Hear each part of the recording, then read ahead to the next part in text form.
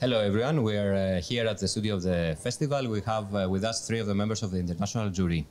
First of all, we have the president, Xiaojuan from China and from Canada actually, because she came all the way from Montreal. We have also Gert Hermans from Belgium. And we have Dώρο Δημητρίου from Cyprus, but it's going to be in English, which is not an unknown language in Cyprus. So welcome. First of all, we want to welcome you in a quite strange year for the festival, because it's just after the pandemic. We missed last year with the online festival, we missed the physical festival, and now we're trying to return to a more normal situation, which is obviously not easy in the festival world, as we all know from our experience elsewhere. Xiao, you came all the way from Canada. It's your first time here. Yes. What do you do for a living? Not much. And as you said, I was born and grew up in China, and then I emigrated to Canada, and now I live and work in Montreal for a production and distribution company of feature films and TV series, and I'm in charge of international distribution, and we're specialized in children's cinema. People are saying that this company is like the UN of children films. Is it true? Yes, some people say that, and some people call us the Northern Disney, but we're different. We're probably a little bit better. But we're much smaller, and so size doesn't matter. Yeah, and it's about it's another thing that has to do obviously with how the people have opportunities to watch films that otherwise they wouldn't have the opportunity to watch. I think what you're doing with attraction distribution is exactly giving attention to films and presenting opportunities for films to be shown around the world. We do our best to discover, promote, and distribute children's films that are independent, developed, produced at very modest budgets in mostly foreign languages, which are not English, and distribute them across borders, and that's why they are kind of obscure movies, and some of them find their ways also at festivals, and with the help of festivals they get also certain visibility. That's for us, it's a very important thing, because you know, you have to make. I think for the selection of the films, you have to make a big research in the market. You are a very good and reliable source of films that actually matter. I think that flattery is mutual, because we both do research, and sometimes you're ahead of us as well, and you have also discovered films that we would pick up commercially afterwards, or vice versa. So I think that's why we're complementary festivals and commercial activities. Gert, you're coming from an organization that in Belgium that has been doing something that combines distribution and festivals and all kinds of educational activities. We try to combine distribution. At the moment, the organization is called ECFA. We try to combine distribution, education, festival, production support, and we try to make statements for the benefit of children's film in our own country. And me personally in this company, I'm no longer involved in distribution, not so much in festivals, not in education, but I do try to convince the industry in Belgium about that maybe it could be worth investing some time and effort and passion and love in this thing called children's film. So we try to convince producers, filmmakers, that it's worth investing their time and effort. And at the same time, you are a key person for the ECFA, for the European Children's Film Association.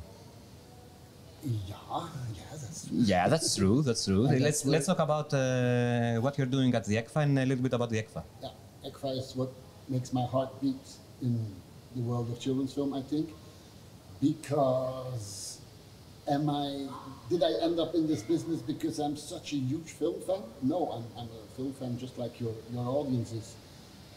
But what really keeps me going is the feeling to be among colleagues, the feeling to be among people who have the same passion, who have the same ideas, and ECFA is an association that tries to unite people all over Europe who share the same passion. And a couple of years ago, we did a survey with our members. We have 150 members all over Europe and also outside Europe, where our most treasured and cherished members live. And also the hardest working people in children's film industry. So we did this research, and out came that one of the keywords for most of our members was the word solidarity. And that's what made me super proud to work for an organization that carries the word solidarity in its flag, because it's something that I really believe in, and that's why I'm so happy. That's why my heart is beating for ECFA, because it's a place where you can naturally share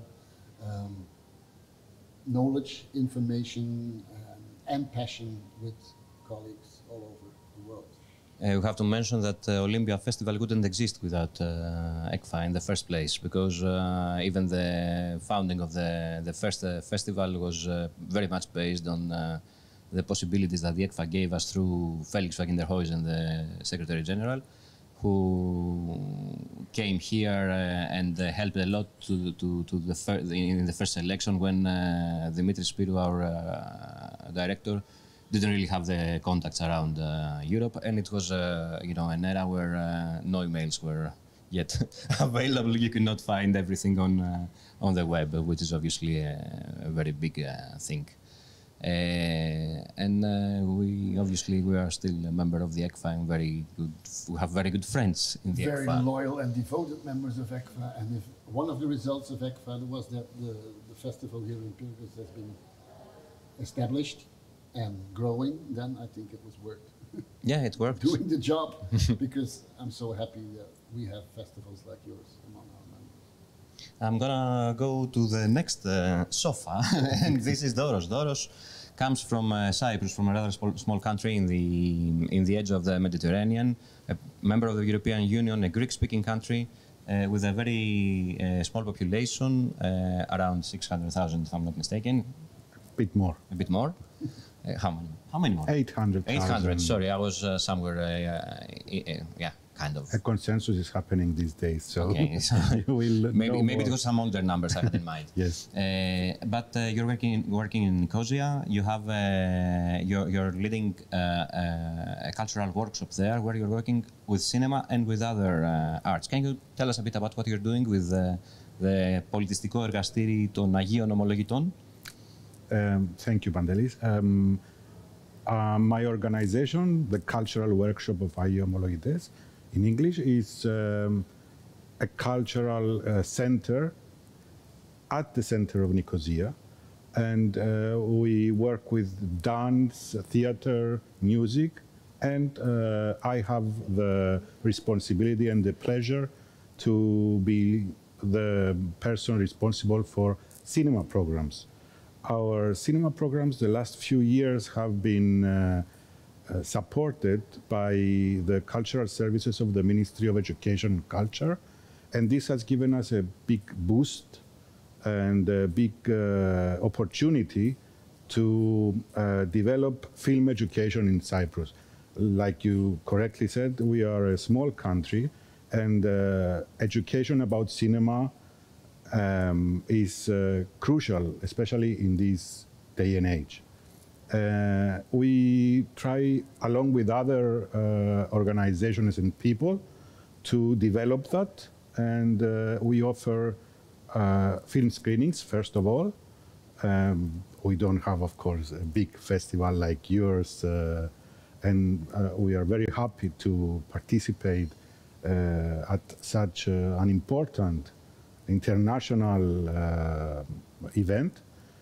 But we do small steps which become bigger, and we create things that in time and with a network of collaborators both in Cyprus and in Greece and abroad, become more and more known, successful, and effective at the end.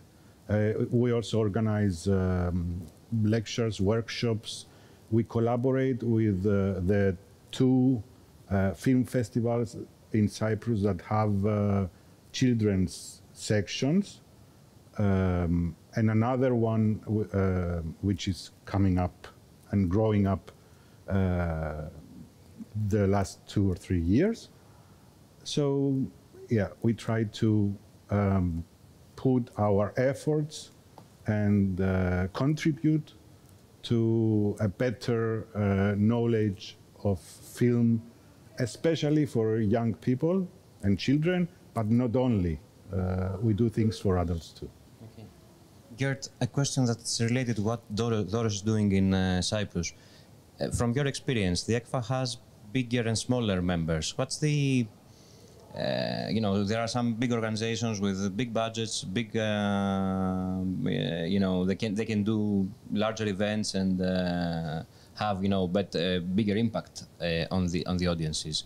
And then there are other smaller organizations that are, in many cases, struggling with a very difficult situation in their countries, or maybe they are small and very, you know, they focus on a specific point. Do you think there's a ground of collaboration between different speeds of different, you know, levels of organizations?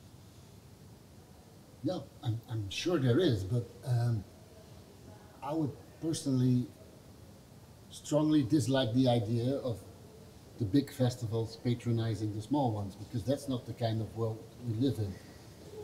There should be like an equal exchange and an equal platform to speak on, but this is something I brought up many times recently, because it's something new that I can feel in our association.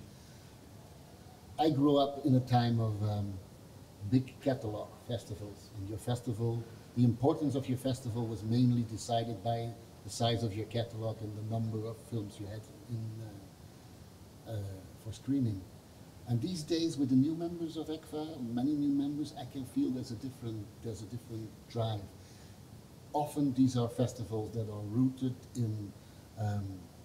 in civil goals to perceive. These are small festivals that work in their local communities, and they use film as a tool, not so much as a goal in itself. For instance, last week I was in Norway, where in a festival called Abloom, where they have 3 target groups: children with a minority migration background, children with living in poverty, and children with disabilities. And that's a typical example of what I see nowadays among our new members. Often these festivals have a strong social commitment. They want to make an impact on their own small community. And I think, personally, the wonderful thing about the Olympia Festival is that it situates itself somewhere in the middle. You have a brilliant catalog. It started somewhere in the way you just described. Yeah, and you evolved into a festival that has really a great catalog, but still the idea of social impact, I can see it everywhere in your catalog. This is a festival that wants to make a change for the local community, and as far as we can see it, this year not under the best possible circumstances, but you do make an impact, and this is what you really strive for. So I think it's a beautiful position that you have somewhere situated between the big catalog festivals that still exist and that we need to inspire us with what has been out on the market, and the other type of festivals that strive for this local impact. We had a discussion some weeks ago in Budapest also with Felix van der Huizen in a setting at Sinnemira Festival, which is also one of the small festivals that we're talking about, smaller festivals, and younger actually, because it's like 4 or 5 years, I think. We had a discussion exactly about the thing with patronizing bigger festivals on smaller festivals. And this discussion was related, I mean, you have part of this discussion has been included in the ECFA journal that was published last week.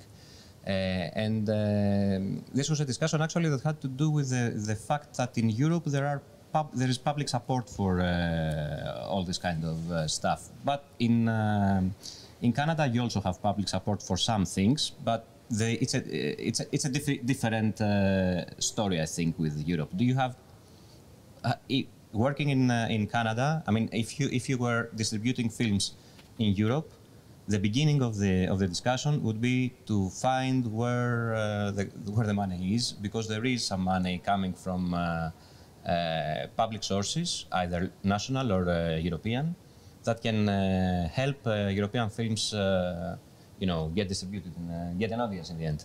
This is not the case in Canada, I think. Can you explain to us how it works in a non-publicly supported market? Because the European market is definitely supported by public money. This is a good question, and maybe it can have different layers. European or EU distributors of EU-produced movies, very often they can get national support, regional support, as well as Euroimage, right? Media support. When these movies, including children's films, from Sweden, from Germany, from France, or Holland, are exported outside Europe and be distributed in a country like in Canada or even Latin America, the national subsidy system also in those countries have an export support program to support P&A of many theatrical distribution of those movies from those countries. So the European public subsidy system also extends itself a little bit outside Europe, including for children's movies. Is that a good thing or bad thing? It's probably up to debate. In Canada, when we acquire a Greek movie or a French movie, it probably does make a difference if there is subsidy to collect from CNC in France. So if the quality, the commerciality of both films is very similar, and then one country offers 10,000 euros to cover part of the P&A in Canada, the Canadian distributor's tendency would, of course, to try to get the French movie rather than the Greek movie. Maybe you don't have that subsidy. And because of that, Canada also followed the lead of European countries, and now we have also public subsidy for foreign theatrical or digital distributors of Canadian movies. So we are also giving out 95,000 Canadian dollars per movie in multiple countries for the total amount of this amount. But that kind of program is annual, can be suspended anytime. It all depends if we have the extra money. And that's really the extra money we can find outside the mainstream funding for production and national distribution of local movies. So this whole thing is with how distribution works is quite complicated actually, and the systems are different from country to country, and all this discussion obviously comes as the need for all this system exists because obviously if you get to see the market, the film market in general, it's dominated by American productions. Obviously that cover up much of the distribution and the consumption of films. The actual audiences are mostly like that. How do we cope, everybody? How do we cope with this? How do we? What's our answer to the fact that the films that we usually select, either when you buy a film or you select it in a festival, or you prefer it to other films? How do we cope with the fact that the audiences are already watching other things? Is it something that is it a fight? Is it a peaceful coexistence between you know, mainstream, big mainstream things and the kind of stuff that we prefer? I don't know who. I would say that ideally it should be a peaceful coexistence. And what I believe we can do is to encourage people, first of all, to have a look at least at this kind of art. First of all, in countries like Cyprus, where the huge share of the film distribution market is the mainstream, let's call it, we have to let people know that that these how can I say it, non-Hollywood at least, films exist. That's the first step. And then by acting, and I mean screening these films, and in parallel speaking to people with an honest way, and letting people to know more about these films, but also about cinema in general, because cinema has its history, has its own language, has its own values, and as if you know more about this, you are more able as a young person, as a child, and as an adult to appreciate this cinema and enjoy it at the end. Xiao, what's your opinion on the same issue? I personally believe that what you do in your childhood could have long-lasting effect on the rest of your life. And that's why I believe every child should be able to have access to quality movies made by studios as well as independents. I'm not saying that all films made by studios are not high quality. That's not true, because they have the resources to assemble the best talents in the world from every step of the way. But a lot of big budget films are also fast food. And I do think that we all have different tastes around the world. What do you see if a child, imagine a child has never seen an independent children's film for the first 12 years of his life, and then you expect him to come out and see a small budget film, that might really feel very weird, right? So even in Canada, we also are lobbying the government that we need to support the exhibition, the distribution, the promotion, as well as children film festivals targeted at children, so that they grow up in the environment that going to see a small independent film from Azerbaijan or from Indonesia is a very natural thing. It's part of the personal education you need. It's not everything you learn in class is important. What you do outside is also important, and that also includes film education.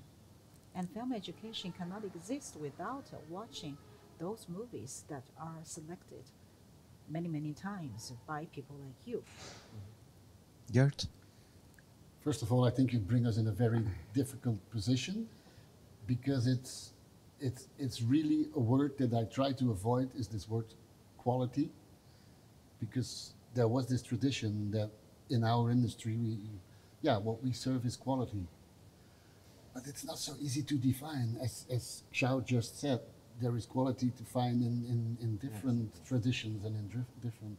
And then the second thing is that I might not be the person who is into big theories or statements. I leave it to the wiser people sitting next to me. But what I do like is stories.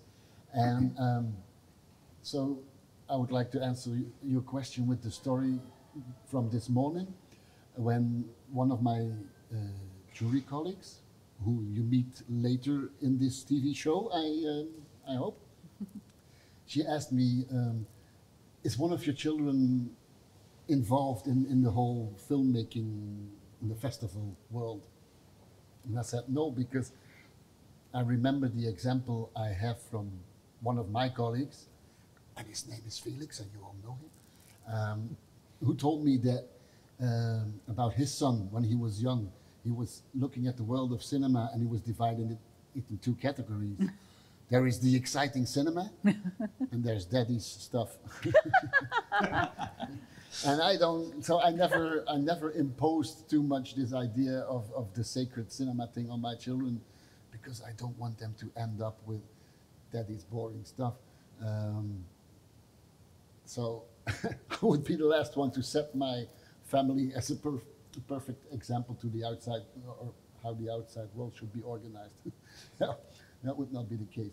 But at least, yeah, I try to live by this rule that you show your kids, or in this case, the kids of your city, you show them the broadest possible spectrum, including all types of cinema, and you hope that they will pick out the things that are like worthwhile and that means something to them. And on the other hand, I've often been so happily surprised to see what kids can pick out. And this is one of the major excitements from a festival, that you often see like, wow, I didn't know that this film would speak to children on this tone and with this impact. So that is what you festival people can measure sometimes, but I'm sure that sometimes you're surprised as well about it. Yeah, obviously, but I think in the end, you know, you have to trust children with the options, to give them the options, and then if you trust them with that, they can, you know, do their thing. It's not about patronizing anybody.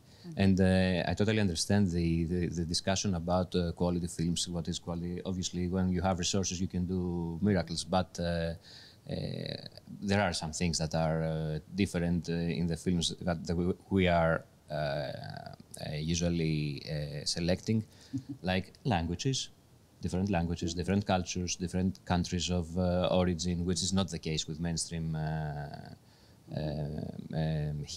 film hits, because they have, you know, it's one language. It doesn't really help to understand that the multiplicity and the complexity of the world actually. Yeah, but I think we also should give our compliments to the Olympia Festival, which is not a cowardish festival. You are really very courageous, and you know that you can challenge your audience, maybe because you educated it for 24 years now, but you are a festival that dares to challenge its audience, and probably you get the audience that you deserve, an audience that loves to be challenged from time to time. It doesn't end at some point, I think, because the audience is naturally renewed in what we're doing.